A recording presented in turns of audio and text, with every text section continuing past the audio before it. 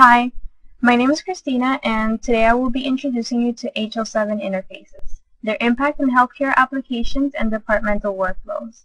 Also, I will provide you with a high-level explanation on how to map an interface, how the HL7 messages are structured, and what type of resources are often used as interface engines. The purpose of the protocol's creation is interoperability between systems, both main and ancillary. But first, let's start off with what is an HL7. HL7 stands for Health Level 7, and it is a standard that was named after the community of healthcare subject matter experts, Health Level 7 Incorporated, which collaborated to create standards for the exchange, management, and integration of electronic health information. The name was created to reference the seventh layer of the OSI model, also known as the application layer.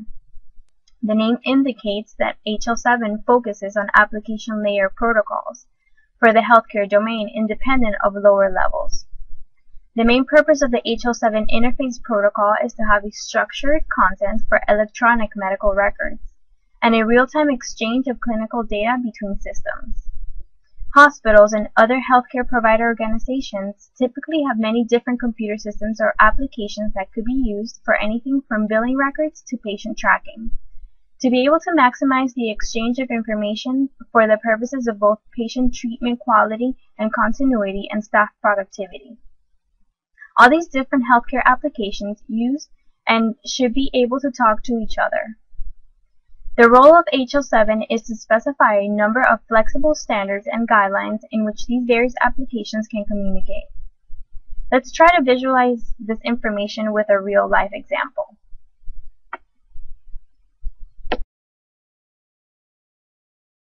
In this example, we're going to review how an HL7 works. Let's first talk about HL7-enabled applications. Meet Jane. Jane is a novice snowboarder, and on today's run she suffered a fall, twisted her wrist, and would like to have this examined by a doctor. When she arrives at the hospital, she is asked to fill out paperwork for registration purposes with information such as her name, date of birth, and all of her medical insurance details. This information is gathered by a registrar, and it is keyed into the hospital's health information system, which in turn creates a patient record and issues an identifier, such as an account number or medical record number. This is placed on a patient's ID bracelet and given to the patient for identification purposes while the patient is in the facility. After a few minutes, it is Jane's turn to be called to see a doctor. During this consultation, the doctor takes a brief look at Jane's medical history and dictates information regarding the current consultation into a handheld device or a patient chart that will later be entered by physician's assistants into a patient's clinical record application. The final outcome of the consultation is that the doctor wishes to have the patient have an X-ray on her wrist, and schedules a time and place for this X-ray using the radiology information system. Thanks to HL7, Jane did not have to fill out separate forms with her information to be entered into the radiology information system. Her doctor was able to easily view her chart with all her medical information, and was able to schedule her for X-rays seamlessly without the need of additional time-consuming paperwork. HL7 enabled all these information systems or applications to interact with one another, freeing healthcare providers to actually focus on caring for the healthcare of their patients. Every time information needs to flow between systems, small text messages about specific events are generated in the application and sent out. It is what is referred to as an outbound message. Regardless of what type of event it is, for example, registration information, billing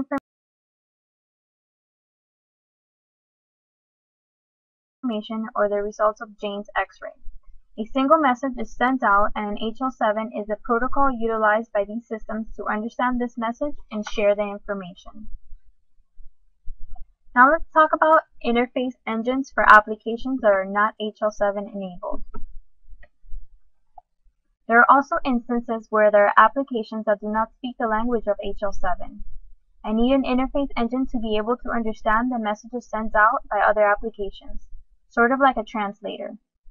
These engines turn these messages into useful information, allowing the application to have interoperability, or in other words, a more seamless process so they can exchange information.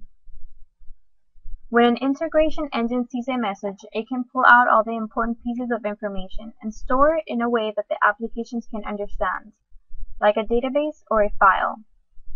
Also, when an engine sees a new record or result from the application, it can take the information and turn it into an appropriate HL7 message to be sent out to other applications for sharing, depending on their business needs.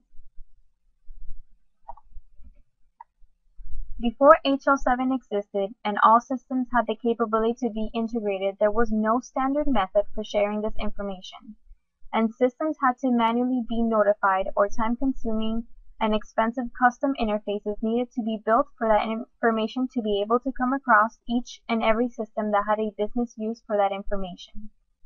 HL7 has not only been impactful because it is much easier, but it is also cheaper to connect these systems regardless of their design. For example, newer applications to legacy systems.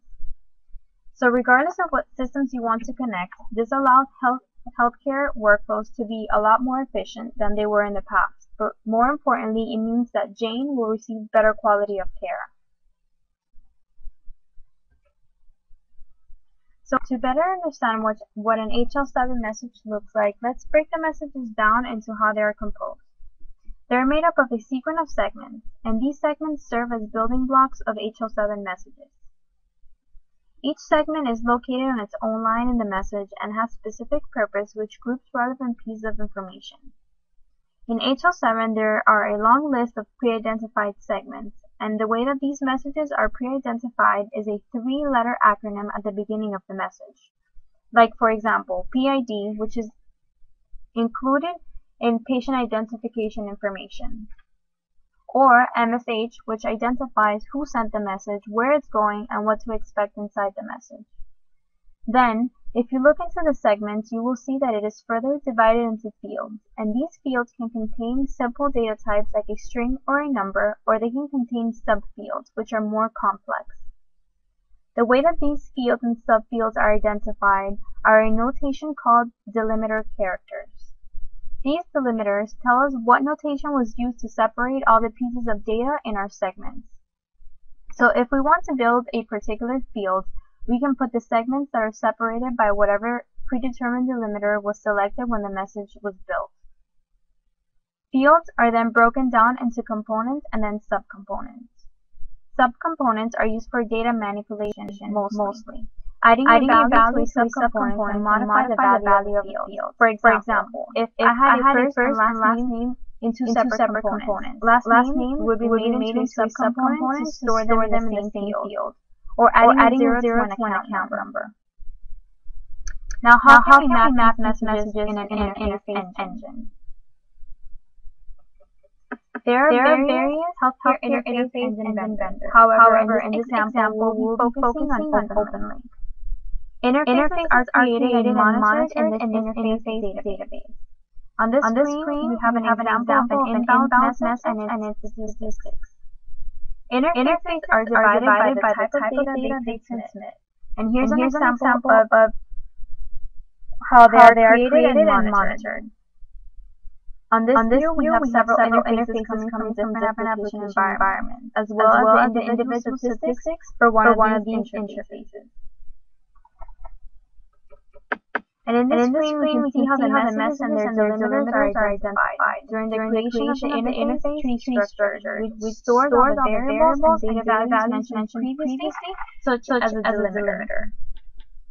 Lastly, I wanted to provide some additional resources for those of you that are interested in looking at more information regarding HL7 interfaces. And I wanted to give special thanks to Dr. Dutta for the approval of this idea, George Rosello, interface engineer, for teaching me about HL7 interfaces, Todd Smith for sharing the video recording program, and my team for allowing me to have Sunday off to finish this video.